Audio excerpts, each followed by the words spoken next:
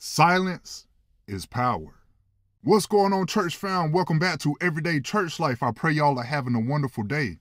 So I'm in the scripture, Proverbs 17 verse 28. Even the fool, when he hold his peace, is counted wise, and he that shut his lips is esteemed a man of understanding. To be silent in the midst of adversity is the greatest weapon we can have against the enemy. Because sometimes we can speak about certain stuff in particular situations that we might not fully understand. But guess what? When you be silent, the enemy don't have to know what you don't know. Because if you don't fully understand a situation and you start to say things that you don't know what you're talking about, the enemy will use those words against you to escalate the situation, to make it worse. That's why I don't listen to people that gossip, because they on the outside looking in. They don't fully know what's going on. So that word basically said, even a fool, when he keep his peace, when he hold his peace, and he keep his lips shut, he is considered a man of understanding. Don't react off of limited information. That's basically what I learned from that word. See, a lot of times what we say lets people know how to treat us. So if we engage in an argument word for word, that's what keeps the conflict going. But if we learn how to be silent when people are trying to provoke a conflict, that's how we hold on to our peace. Silence is power. And here's why.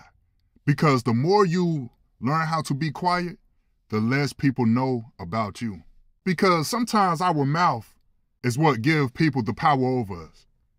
They learn what to do. They learn how to push buttons, depending on what we say, depending on how we conduct a conversation, depending on how loud we become. And here's another thing. Silence is power, but oftentimes the loudest one in the room is the weakest. Because they feel as though they have to prove themselves. They feel as though they have to let everybody know what they're doing and how they are as a person. Whenever you got to explain to people who you are as a person, that's what made people not believe you. But when you don't try to explain who you are and just doing the will of God and you just letting stuff go, people learn how to respect you more. Because you're not letting their ignorance bring you out of character. You keep your integrity when you remain silent. And sometimes we do have to speak up, but there's always a time and place for that.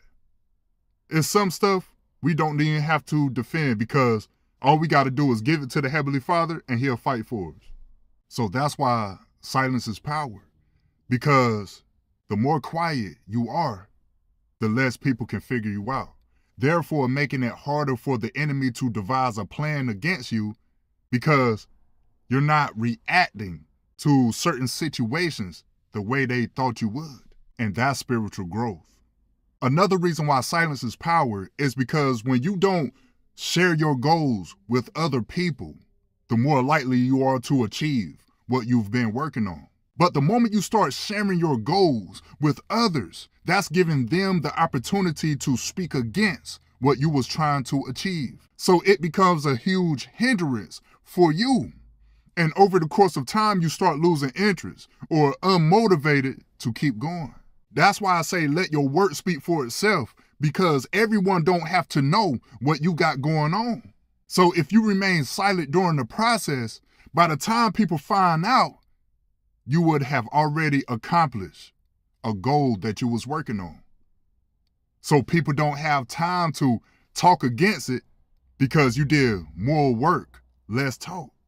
The words say in Matthew 6, verse 3 through 4, "But when thou doest alms, let not thy left hand know what the right hand doeth, that thine alms may be in secret, and the Father which see in secret himself shall reward thee openly." When you contribute your time and effort with helping others, and you don't sound the trumpet by letting everybody know all that you have done, the words say God will reward you openly.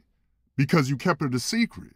Because at the end of the day, it's all about giving our Heavenly Father the glory with all the opportunities that we may have. See, a lot of times when people put what they have done on display so everybody can see it, it's almost like you're stealing God's glory.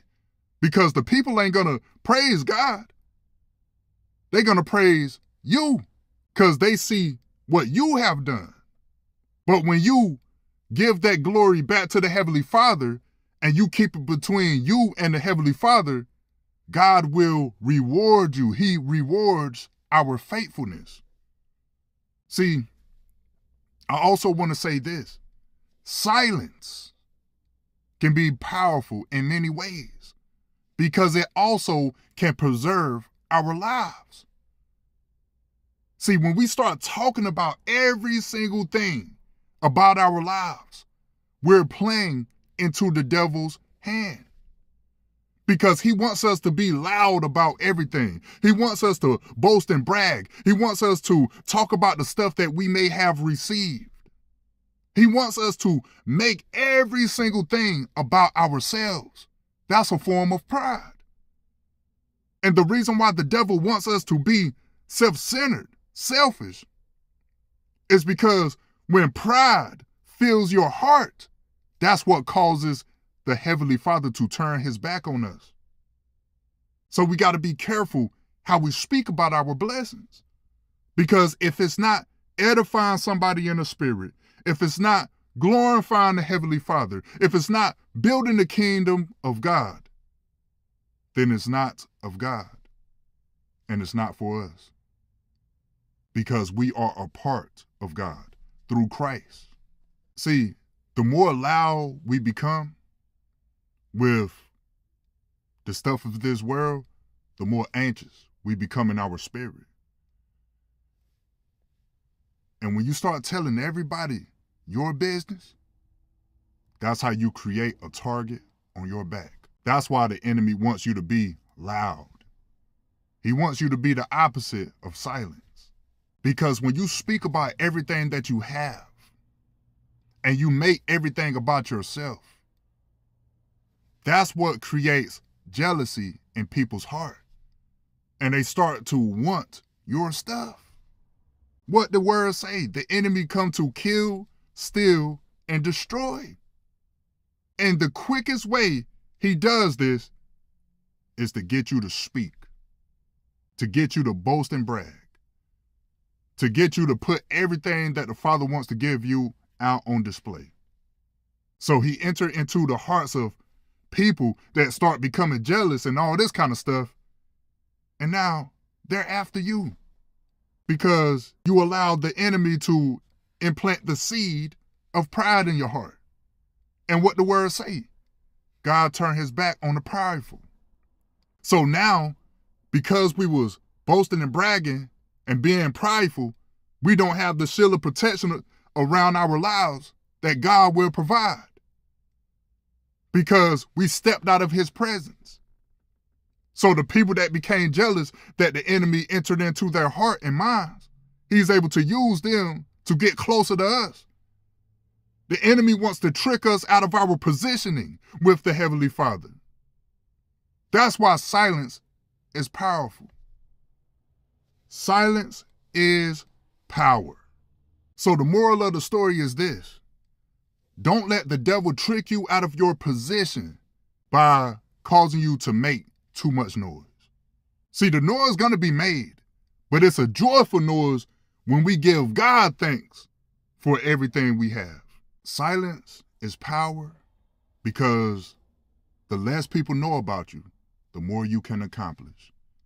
And when you remain humble in the presence of God, he will exalt you in due time. Let silence speak louder than your words. That's your secret power. I pray this word bless you. In Jesus' name, amen. I love y'all. Sparkle. Hey. Hey, buddy. People been asking about you. Sparkle. People been asking about you.